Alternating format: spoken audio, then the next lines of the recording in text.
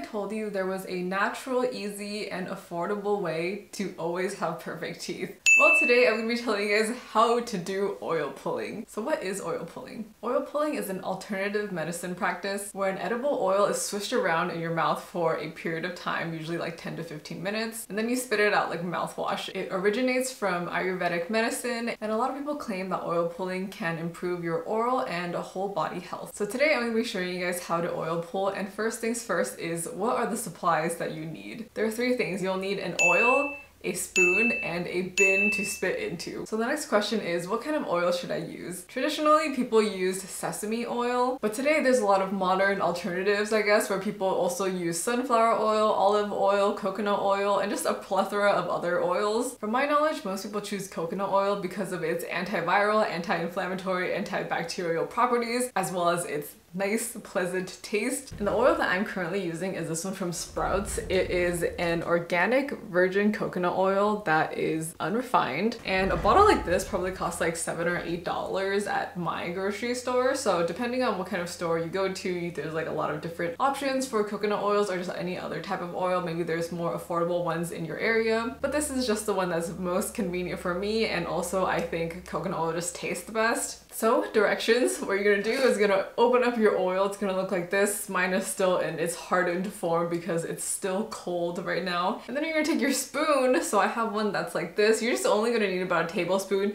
You're gonna take out a tablespoon of oil and put it in your mouth. So you're gonna hold it in your mouth and gently swish for 15 minutes. Honestly, I've heard people do this for a range of between 10 and 20 minutes. And I think if you're just starting out, you should just start with 5 to 10 minutes just to start out. Holding oil in your mouth is unpleasant and it's not fun and it doesn't taste good no matter what oil you use, even if you use coconut oil, which I think is the best tasting. After you hold it in your mouth for 15 minutes, you're gonna spit it out into a bin, into a trash can. The reason for that is because oils like this one, coconut oil, will harden depending on the temperature. So you don't want to clog your drains if you are using oils like these. So highly recommend that you spit it into a bin no matter what kind of oil you're using, spit it into a bin. And right afterwards, you're gonna brush your teeth. The reason why you're gonna brush your teeth is because after you spit it into a bin, there's gonna be residual oil in your mouth. And the whole point of oil pulling is pulling out the toxins into the oil. So you definitely don't want to swallow the oil, you wanna spit it out.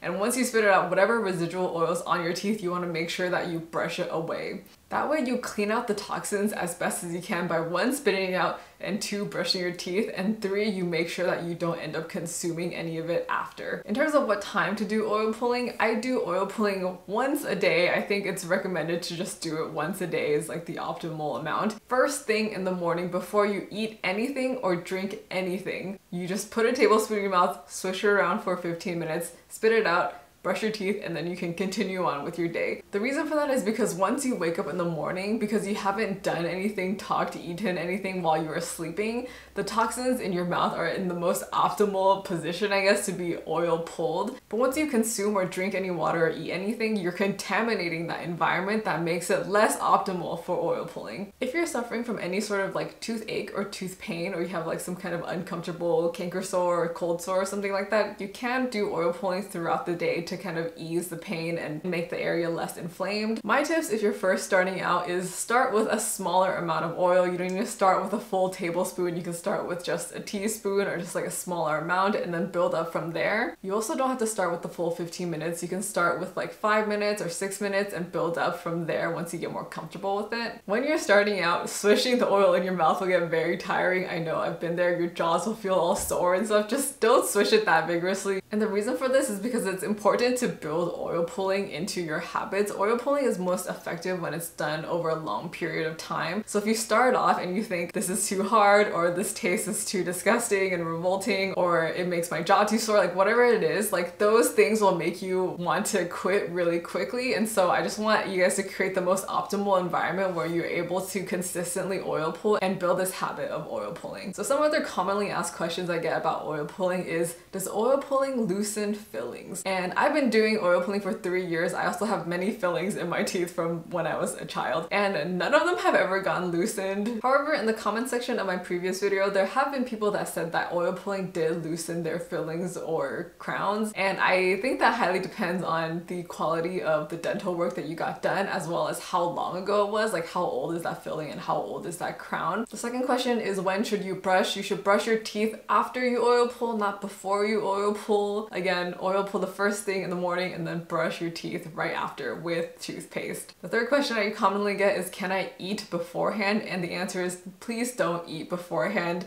Please keep your mouth in its optimal position to oil pull, and then oil pull first. Don't eat or drink anything. If you have to have water, that's fine, but I would generally say don't eat or drink anything, and then oil pull, brush your teeth, and then you can eat afterwards. The next question I commonly get is, what is the best time to do oil pulling? And again, the most optimal time is in the morning, first thing when you wake up. Lots of people ask, can I do it at night before I go to sleep? Because I think most people have more time and energy to do it at nighttime, but again, it's most optimal to do in the morning. If you have to do it at night, you can do it at night. It's just not going to be as effective, but in the morning is the best. The next question I get is, can I mix this with other oils or essential oils? And I always just do a pure coconut oil pull, so it kind of depends on you. I know a lot of people have mentioned that they mix their oils with clover oil or peppermint oil or like whatever types of oils, and that makes it extra antibacterial or anti-inflammatory for them. You can mix around and play around however you want and find whatever works best for you, but I would say that if you're just starting out with the basics, just pick one good organic virgin cold pressed unrefined oil and go from there. Another super common question I get is, does oil pulling fix cavities, root canals, abscesses, cracked teeth, wisdom teeth growing out wrong? A super long list of things that they're wondering, will oil pulling fix? And my take on that is that oil pulling is mostly preventative. Like, yes, many people claim that oil pulling can reverse cavities amongst lots of other dental issues. However, I would definitely say that if you have something serious going on in your mouth, you should go see a dentist. And please bear in mind that I've been doing oil pulling for the past 3+ years because I am a huge believer of its benefits, but I am not a medical or dental professional and I don't claim to be one. So I think depending on the severity of your issue, whether it's a super big cavity, whether it's a root canal that has to be seen right away, whether you have an infection in your mouth, like, yes, you can try oil pulling. However, if it's really severe, you should see a dentist to get that checked out, because sometimes these issues in your mouth can be very serious and life-threatening, and I don't want to advise someone to do oil pulling and them to not do it correctly and then for their issue to get even worse. So with that being said, highly recommend that you guys go see dentists if you guys are experiencing like crazy stuff going on in your mouth. Like, I've been there, I've had a bunch of root canals and a bunch of like cavities filled when I was a child, and so I know it sucks. I know it's super expensive to see a dentist. You should use oil pulling as a preventative treatment. Don't expect it to heal everything in your mouth, especially overnight, and definitely go see a dentist if you're experiencing pain or something abnormal going on. Again, I've been doing oil pulling for the last 3+ years because I love it so much. I've experienced so many benefits from it, and I think that all the benefits that I've experienced from it, which include no more cavities since I started oil pulling, better oral hygiene, better breath, cleaner feeling teeth, and just so many other things, that I highly recommend that you guys try it as well, especially if you're like me and you're super prone to things like cavities or just any issues in your teeth health as well. So I highly recommend that you guys try oil pulling, and if you guys are watching this video, there must be some kind of interest, and so I'm super proud of you guys for watching this video, and I hope that you guys stay motivated to just treat yourself better, treat your body better, and proactively try to give yourself a healthy life. So that was all that I had for this video. If you guys have any questions, feel free to comment down below.